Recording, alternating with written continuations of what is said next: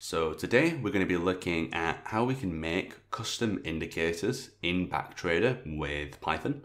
So the example that I'm going to be walking through in this video is the indicator that I've got here.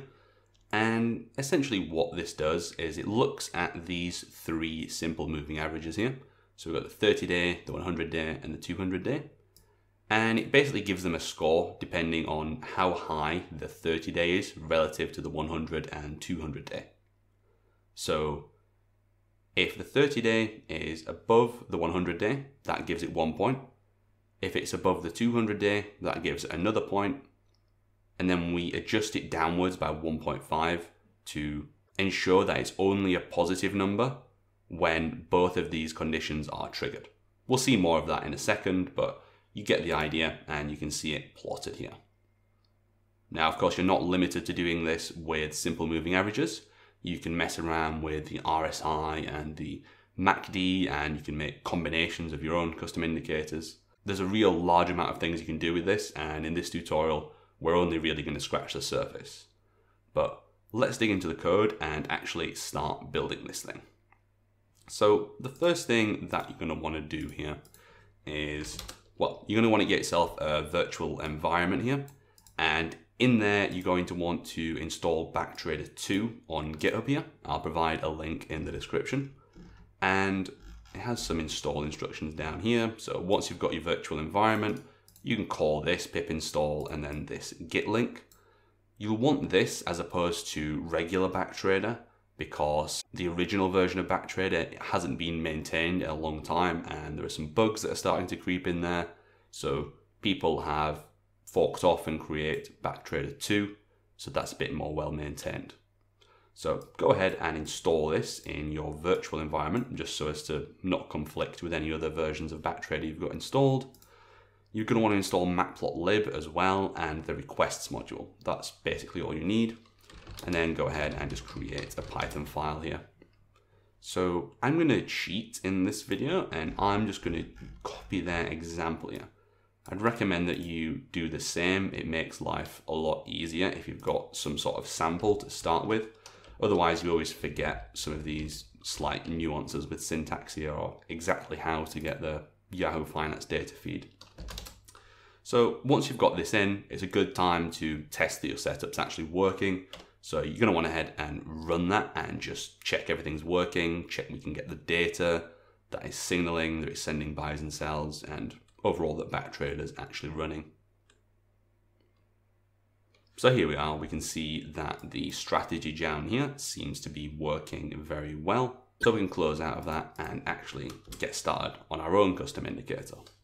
To do that, all we have to do is we have to define a new class over here, and it's going to be called over/under indicator, and it inherits from bt.indicator because it's an indicator.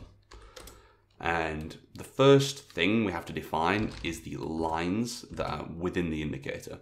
So you saw on that previous chart there, or the one I showed at the beginning, there was that line at the bottom of the screen. That's the line which we're defining, and it's the indicator itself, which can be used to compare values against for buy or sell signals. So you can just give that a name. I'm going to call mine over/under. You can call yours whatever you want. And it requires one line in each indicator, but you can have more than one indicator, or rather more than one line in each indicator if you so desire. You can have another one here which is the inverse of the first one, or a transform, or anything you like really. But the main thing is you have to have at least one defined. So the next thing we'll do is we'll define the init here. And for our purposes, all of the calculations of the indicator are going to take place within this initialization here. But if you had some fancy logic which depends on taking like trailing values or comparing values with their previous ones, you'd have to bring in the next function, which you might have seen in some of my other tutorials. But in this one, we're just going to be sticking to defining everything in init. So let's go ahead and define some simple moving averages. So we're just going to essentially copy this bit here. So we're going to say SMA1 is equal to bt.ind.sma,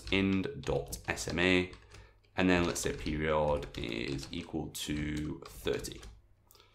I'm going to copy and paste this a few times, and then we'll have SMA2 and SMA3 here with their respective time periods. So we've got that. The final thing we need to do is to actually define what value this line is going to take on. I believe if we were to try and plot this right now, it would just give us 0 or maybe undefined. So we have to actually set those values within the indicator itself. So to do that, we just say self.l for lines, self.l.over under. So what that's going to do is it's going to take self, it's going to take this object here.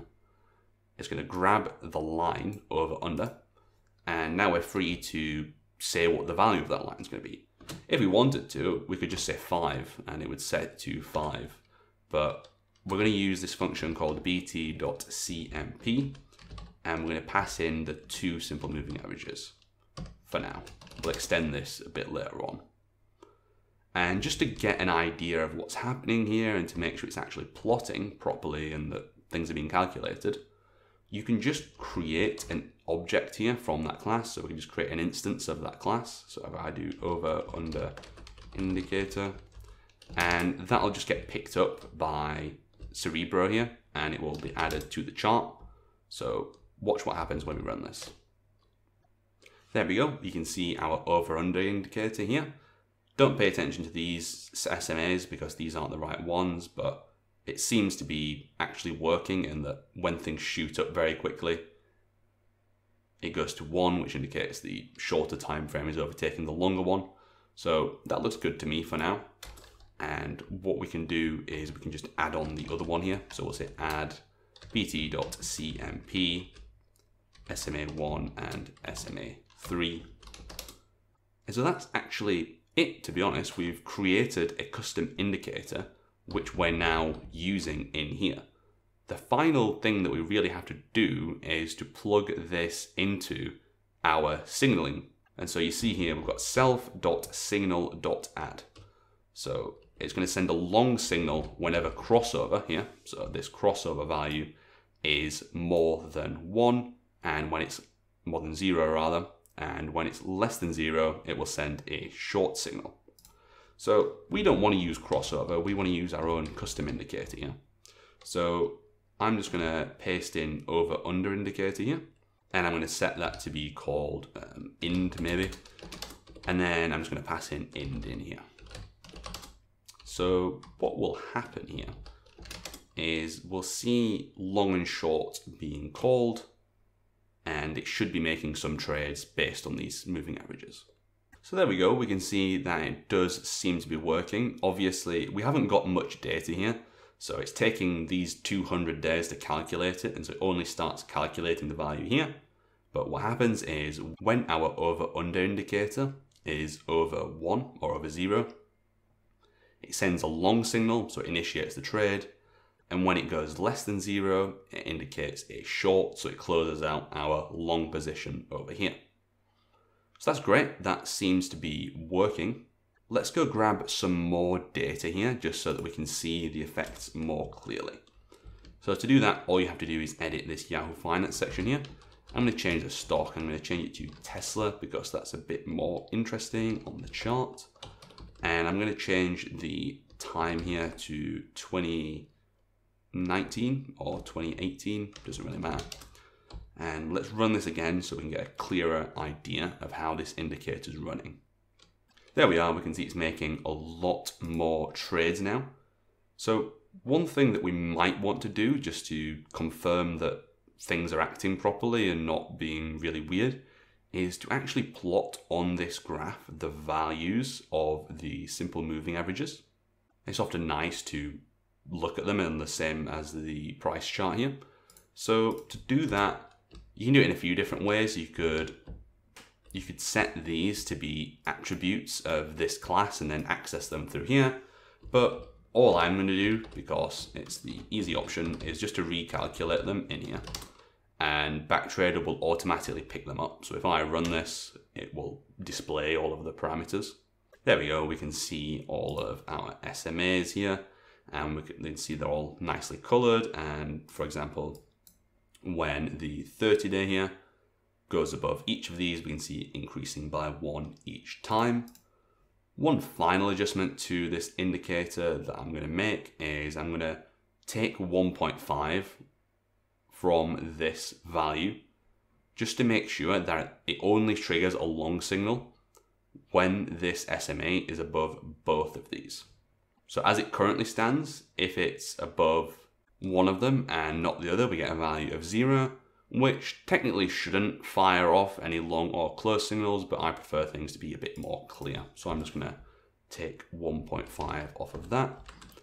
And while we're here, I'm just going to add in a sizer down here. So you might have noticed on the top of that chart that we had up there, that it was only taking very small positions in the stocks. And that's because we hadn't added a sizer in. I think by default, it just uses 1 share of the stock. So obviously that's not going to be a very large position, especially if we have, say, $10,000 in cash, which I believe is what the default starting value is for Cerebro here. So we'll do cerebro.add sizer. So a sizer is just going to calculate the position size that we actually want. You can make your own custom sizer to, say, make bigger bets on Mondays than on Fridays, for example, but we're not going to get into that here. All I'm going to do is I'm going to use bt.sizers.percent sizer, and we're going to set the value of percent to 95. You want to be careful at using 100% here because oftentimes the orders will get rejected if you don't have enough money in the account. So I tend to use 95% as a relatively safe value. You could go up to maybe 98, 99, but I find 95 works quite well. So running this, we should have everything that we need. So that's it. That's our custom strategy here, plotted out with the trades properly entered and exited. And we even seem to have made some money with this strategy.